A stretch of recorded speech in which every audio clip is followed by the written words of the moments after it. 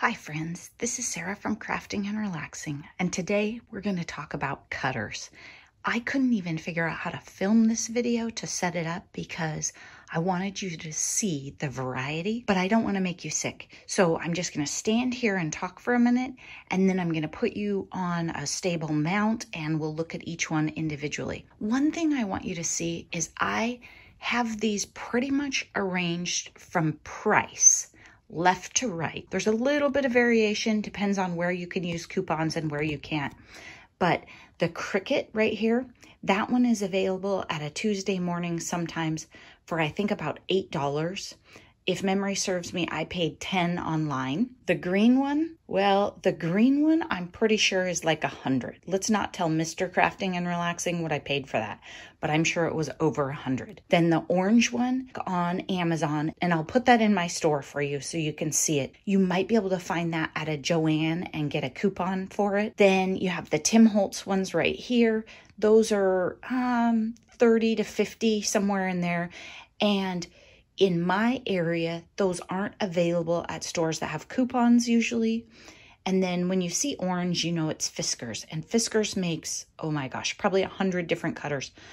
That might be an exaggeration. I'll talk to you about some of those. And then we have a Stampin' Up one. That one I'm not as familiar with, but I wanted to show you some features on it. So we're going to go through, we're going to talk about these. I'm going to tell you based on price, based on maybe versatility. I think finding the perfect cutter has to do with your hand strength. Do you like to sit or stand? What types of projects do you like to do? There's so much variety. I will probably always be searching as I change projects, and I'll talk to you about that as we go through the video. I do have other cutter videos also. You can watch the old ones, but since this is the newest one, this is August 2020, I think this has to trump the things I said before. This big orange one on the right underneath the green one, is new to my cutter analysis situations, and I'll tell you why. First, I want to give you some background in case you don't watch my channel. Most of the time, I make cards, and I'm using most pretty loosely. So I make a lot of cards, so I cut my own 110-pound cardstock. That has pushed me to keep looking at cutters. I also make journals and junk journals. So I cut a lot of 12 by 12 and large things. I've recently gotten into making these books, which means I also now cut chipboard.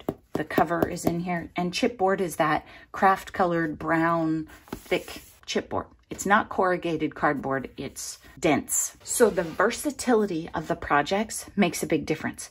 If I bought my card bases, I wouldn't be as concerned. 110-pound cardstock is tough. Listen, this is 110. It's sturdy and it's hard on cutters. The number one thing I want you to know before we get started, you do not need to spend a lot of money on a cutter to be an amazing paper crafter. You can, you have a ruler and a pencil, right? But also, for about $10, you can get a cutter that will support you for months, maybe even years. The volume of stuff that I am making is hard on cutters. I am hard on cutters. If you watch my channel, I'm messy. I, years ago, had a Fiskars cutter that I liked, and it was a track slider like this. Loved it. Absolutely loved it. I'm so messy when I craft. One night, I turned around, took a step, and heard a horrible snap because I had put my cutter on the floor, covered it with 12 by 12 paper on accident, and then stepped on it. So sometimes that is why I have to buy new things, because I'm messy and hard on them. I have been told that Fiskars has a warranty, a lifetime warranty, but I'm pretty sure they don't cover me. I'm a different beast. This one, the Cricut one, it is on their website. You can buy it on Cricut. You can buy it on Amazon. I'll have the link for you in my store, and the link will be down below in the descriptions. So if you view this as an enabling video and you want to pick up a new cutter, I'll have the links down below. This cutter is fabulous. It is versatile. It's one of those ones that has the arm, has a sliding blade, just like the Fiskars cutters. Fiskars makes a whole bunch of these in slightly different colors with slightly different bases. Unfortunately, I have given all of mine away, so I can't show you those now. But if you go to buy one, one of the things to look for is get the one that has a wider base. There's one that goes out about 6 inches. That's really nice for a card maker, but if you don't get that one, that's fine too. I treated myself to a new one specifically for that reason about 2 years ago. That's what started this cutter dominoes. That new cutter that I bought was not straight, and I was not happy, and I was super frustrated. It took me a while to figure out it wasn't me. I now know, because Susan Tootsie Tucker told me, that I could have emailed them and they probably would have replaced it. I think they probably had a bad batch, but that's what started these dominoes. And now that I've discovered other cutters, I don't know that I can go back to a slider like this. But I do use this one for travel. I use it at home sometimes for 12 by 12.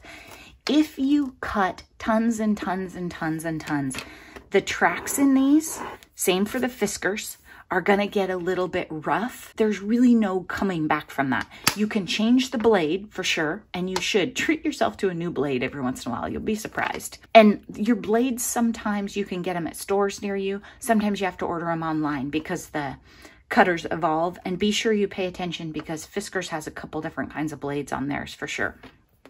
This track will wear out if you are making hundreds of cards. If you want to make a card every now and then for someone's birthday or do some projects with your grandkids, this is a fabulous cutter. Any cutter really is. Any cutter that you get with a coupon, just make it a value-priced cutter. And a cutter like this, I think they all have an arm, so you can do 12 by 12. So if you're just looking for like a weekend hobbyist, that is a great cutter. I want to show you a couple of different things, and let's talk about hand strength and dexterity. I'm going to go through a couple different categories. Then at the very end, I'll tell you what my favorite cutters are and why, because there's different categories. I'll tell you right now, value and price, it's this one all day long. I love this cutter. It's a great value. I haven't had one that's crooked. I just like it. What I will tell you is I did once show up at a crafting event and the blade had fallen out. I had done something. The blade was still in the drawer at home. So on these cutters like this, be sure when you pick your cutter up and take it with you that your blade doesn't fall out. You'll be sad when you get there. Now, let's talk about hand strength, dexterity. Maybe you have arthritis. Maybe you have a hand that doesn't work as well. I find Fiskars and probably some others make some of these cutters that you have to push this thing down and cut. Let me show you. So these many of the cutters have a track thing right here, and then they have this push down thing. Fiskars also makes a giant one of these. It's a big platform, and this thing's a little bit bigger. I do not love these kind of cutters. This one is okay for me. I didn't have to push really hard. There's no measure for that on camera, right? Oh, see, I didn't push hard enough. That's a great example for you guys. I used to have the giant cutter of this, and yeah, you have to push. This blade might be dull too. My friend Noni gets these at garage sales and stuff. Let's see if we can get it to cut. There we go. So you have to push pretty hard. And the great big one, same thing. The great big one was kind of heavy. Back then I was going to friends' houses and scrapbooking around my house. It took up a lot of room in the closet. It was bigger than the big orange one that I have over here, I think, because it had this giant platform. And it's not like I'm cutting papers bigger than 12 by 12. That's my max. I don't like these. I don't like the kind where you have to push this thing down really hard. I just find that it's hard on my hands. Rheumatoid arthritis is a thing in my family. I don't know if it's a thing for me, but maybe that's why. So cutters like this, unless I find one someday that's like butter, I don't like them. And it's not a brand thing. I just don't like this push down thing. I stand usually to craft, and they are better if you're a person that stands, I think. But I think for sitting, I just don't like them. That cutter that I had, I got as a gift. It was probably easily a $50 item, and I donated. That gives you an idea. But it's personal preference. If you have maybe some issues with your fingers, but your wrist is good, and this might be the cutter for you, right? Because all you have to do is push down with the ball of your hand, with your palm, and you can move it back and forth. There's no details, there's nothing. the guard and the bar might be a little much for you because they're separate. In a lot of these cutters, it's one thing. This one has, you lift this up and you lift this. So if you have any sort of physical issues, you can experiment. So I'm gonna set this one aside because I'm not in any way in love with this. This Stampin' Up one is very similar to the same idea as the Cricut. I think we would call these track cutters or slide blades. I don't know, something like that. But notice there are two blades on this cutter and they're different colors. Fiskars offers you the same thing. They have for years, I'm sure they still do, but they don't sell them with the cutters as commonly as they used to. So what Fiskars does is there will be an orange one and a black one. I believe the orange one cuts and the black one scores. Two colors. That's really nice because you can get them both. You can leave them on here, grab it out of the drawer, take it to your friends, whatever, and you'll have a scorer and a cutter all in the same device. Which means if you're a crafter on a budget and you're trying to not buy a bunch of things, you do not need a scoring board because your cutter will do it for you. Some of these big fancy cutters that I'm going to show you, they're not going to score. Not on any given day are they going to be a scoring tool for you. But cutters like this, you have the versatility. I haven't checked to see if Cricut makes a scoring blade for this because I have a scoreboard and I never use it like that. So let me show you how it works. When I'm sitting around using this cutter, what I would do is, since I don't know this cutter, I have to check. I would take this light gray one, which is the scoring one, and I would just leave it up there. And you can cut, I mean, you should start at one end, but you can cut anywhere. And you can see, it's great. It's a little rough, maybe. I'm also wondering if this is supposed to have a thing right here, but maybe not. Then you can just, if you want to score, I just leave this blade down here, and I use this one. Okay, and you can go back and forth a couple times. And then I have my scoring mark. And I think it would be heavier. See, I do think it might be. It might need a little thing like this in there. I'm not sure. Either way, it works. It's a garage sale cutter, and it scored just fine. Look at that.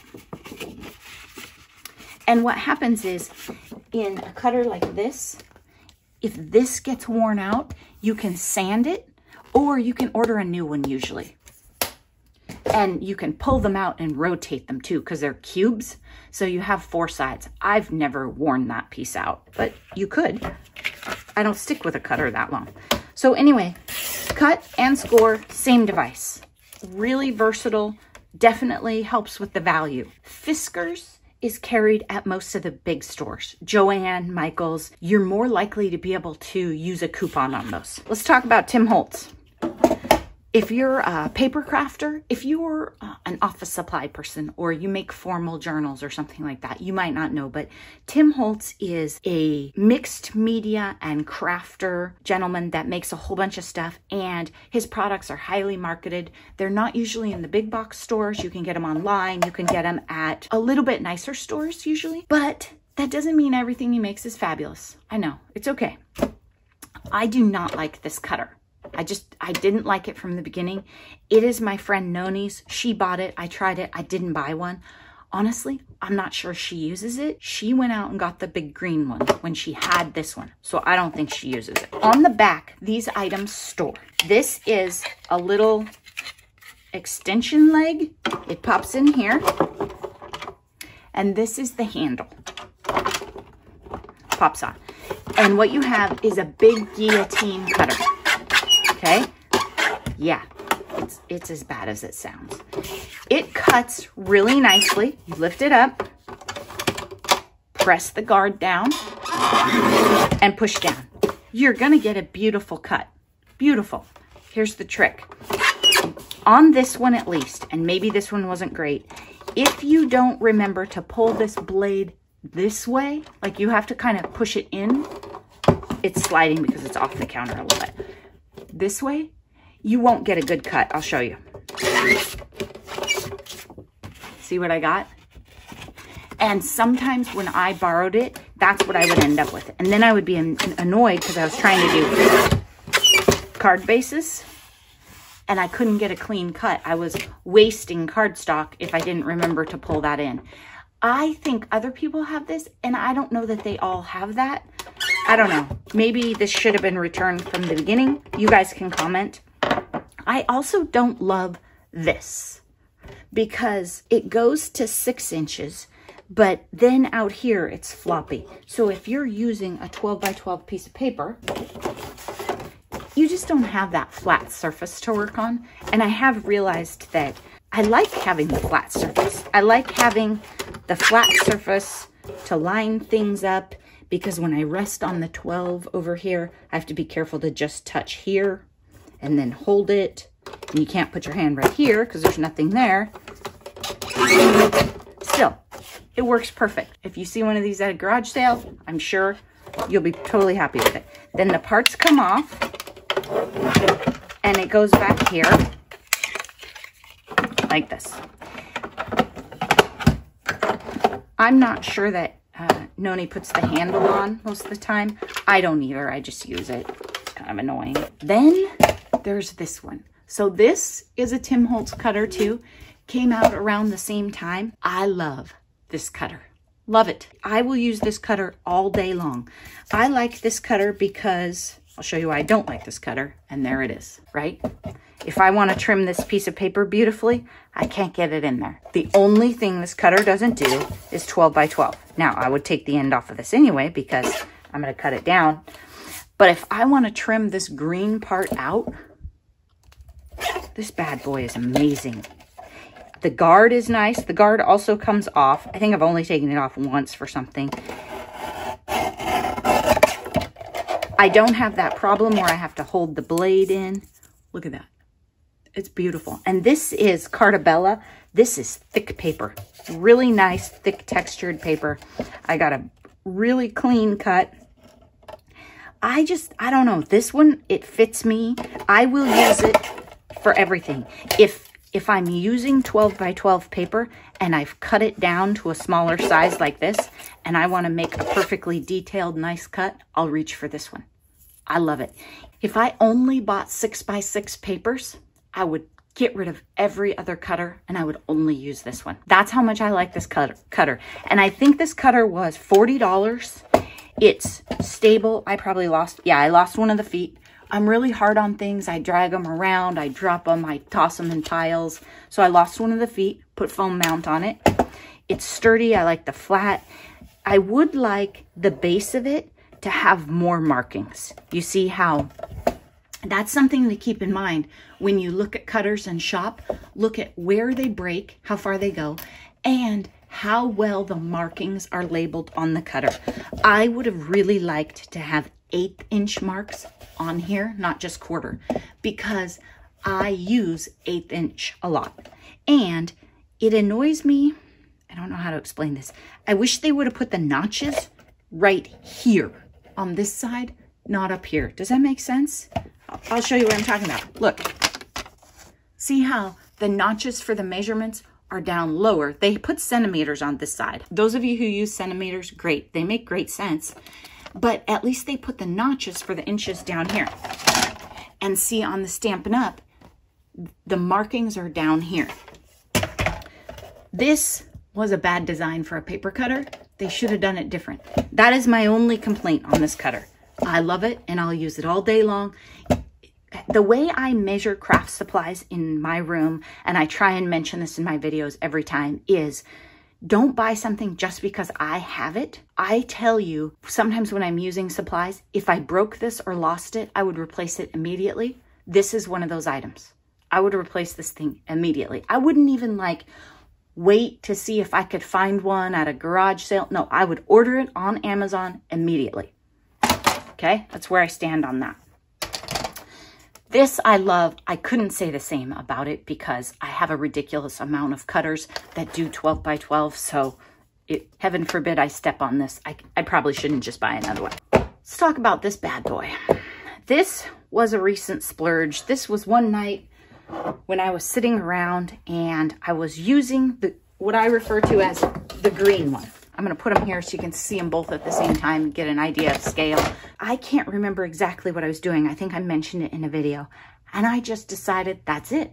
And I went on Amazon and I ordered this one.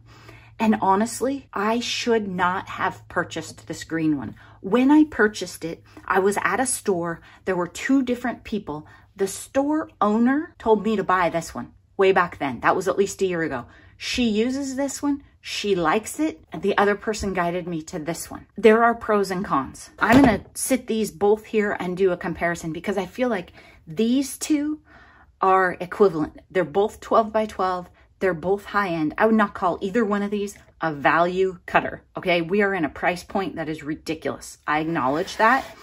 If I wasn't trying to be open and share with you, I would never admit to you that I had bought both of these cutters. I want you to learn from me. Okay, the green one has a light. It's very hard to see on camera. It is a precision cutter. You can cut a curly hair off of the paper. I mean, it is this bad boy.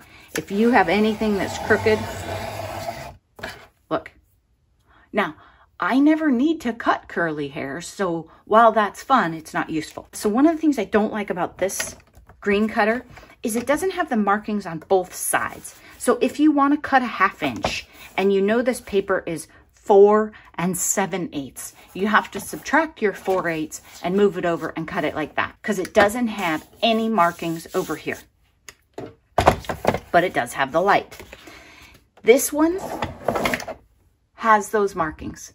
So I've gotten to know this cutter. I did the unboxing and then I waited because over here it goes up to, I think, 2.5 inches right here. So both sides. I wanted to get to know the cutter before I said my opinions, right? So that I could really test it out. Because I think sometimes you love something in the beginning and then you try it for something else and you go, oh no, that's not gonna work. I mentioned quite a while ago, I damaged this green Caterpillar crop. The company was very nice. They sent me this slider blade and this metal part and I replaced them. And it is 99.9% perfect, I think. I don't think it's absolutely all the time. Sometimes it gets a little glitch in there. I did that somehow making card bases. So 110 pound cardstock, I probably tried to do multiples. It says in the directions for this green cutter, it is a precision cutter. Do not force it. Says that very, very clearly in the directions. I think you know exactly what I did. I forced it. I got stuck and I forced it. For me, I'm rough and tumble. I like to make a lot of different stuff. I don't like the arm thing, just the same thing as Tim Holtz. I thought I would like that because it takes up less counter space. In fact, I was avoiding this orange one because of the footprint on the counter. But the reality of it is, if you don't keep the space clean, you can't open the arm. So I always left the green arm open because otherwise I'd make a mess and not be able to open it. But I don't like the fact that I can't put my hand anywhere. I have to put my hand right here to hold things. Chipboard and really heavy duty stuff, that is where the Caterpillar crop and this orange one separate. This orange one cuts chipboard like butter. Because I've already damaged my green one and I know I wasn't using chipboard at the time, I'm not even going to try the chipboard in here. I'm not going to do it. Noni and I are doing a project together and she had this and I said, let me take it home and cut it in the orange one because I don't want you to put it in your Caterpillar crop. I not only use chipboard, I mostly use recycled products, cereal boxes and that sort of thing. So I like having the versatility to go from a 20-pound piece of paper that I might have done a gel print on to chipboard in a heartbeat. I don't want to have to get out a different cutter or change, and I don't want to be worried that I'm going to damage it. This one, I'm not exactly sure who this one is for, but I will tell you a couple differences between the two that might be a separating factor. This moves really, really nice. It's light, it's easy. If you have some sort of impairment, you could cut with these two fingers. No problem. Not a lot of strength. This thing, I'm surprised at how hard this is to move. I'm guessing I very often use the palm of my hand like those other cutters, but you don't have to push down, so it takes that away. But there is some drag. So if you have arm, shoulder, hand problems, using this one all day, probably exhausting. When we go to the beach and I craft for you know, 8 or 10 hours straight. I am guessing I will reach for this one whenever I'm doing small cuts, and I will just use this one for 12 by 12. This one also cuts 110-pound cardstock to make my card bases absolutely fine. Just remember, it only does this way. It goes at the 5.5 mark, and it'll make them this shape, but it won't make the tall, skinny vertical cards, right? It can't make this one because the paper won't go in there. Not the end of the world. So that gives you an idea. This one's nice and easy to use, whereas this one, I don't know if you can hear it, but there's drag.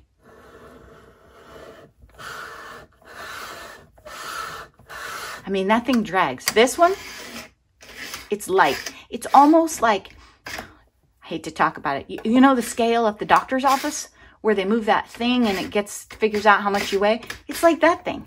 I mean, it's light. So that alone might be the difference.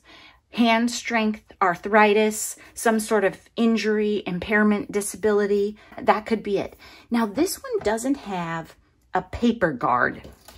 And what I mean by that is it doesn't have anything to hold the paper down.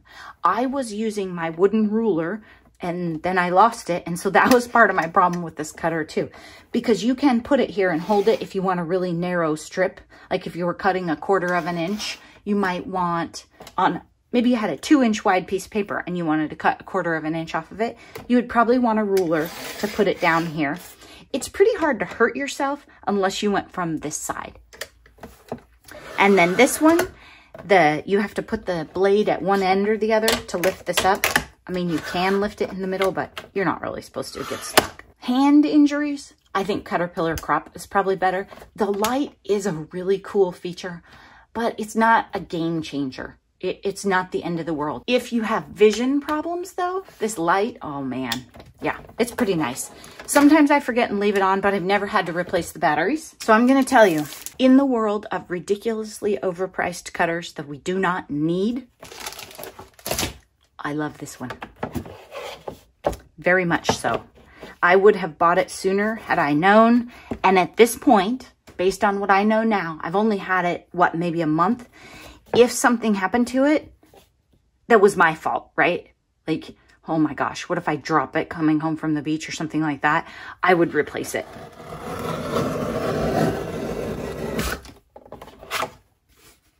That is thick. I don't buy chipboard, but Noni bought this and it is crazy thick. It's called medium weight.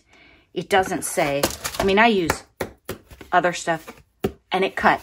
It took some muscle, but it has a beautiful cut. In fact, this is the commercial edge it came with, and this is mine.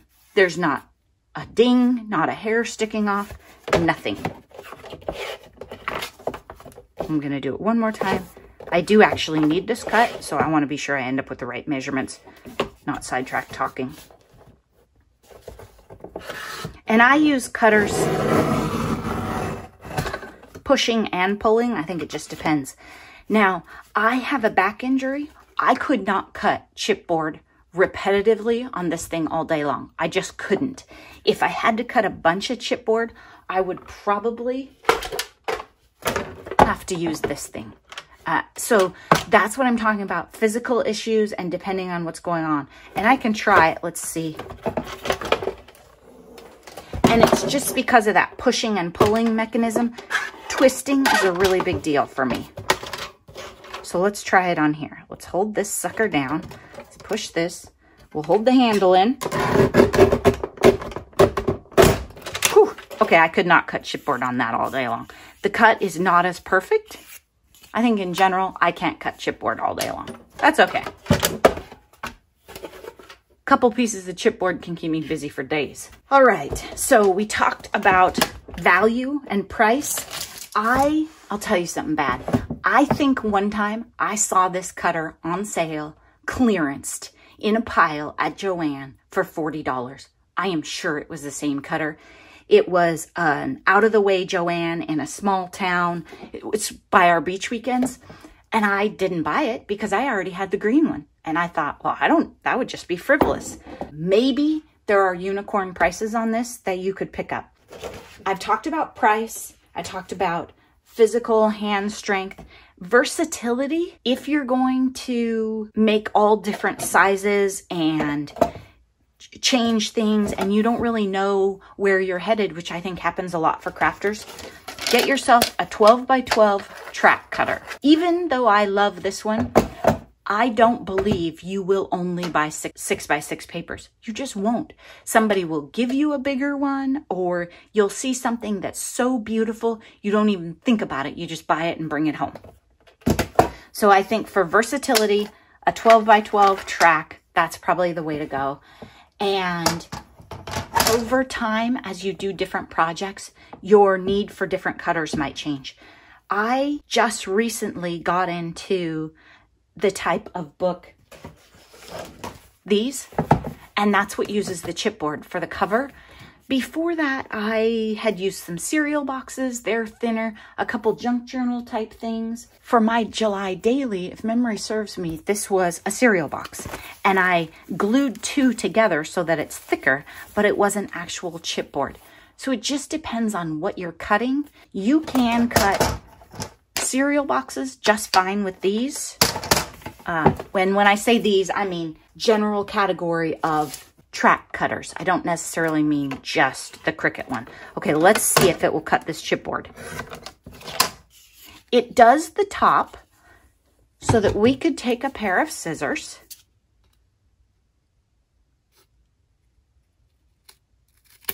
and get the job done. And it would turn out just fine. You'd have that fold line. Again, versatile.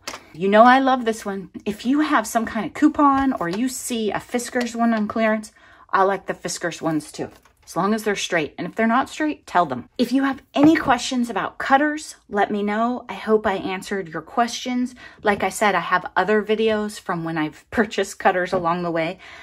It is my belief that I am done buying cutters for a while. Off the top of my head, I could be wrong. You guys might remind me about one.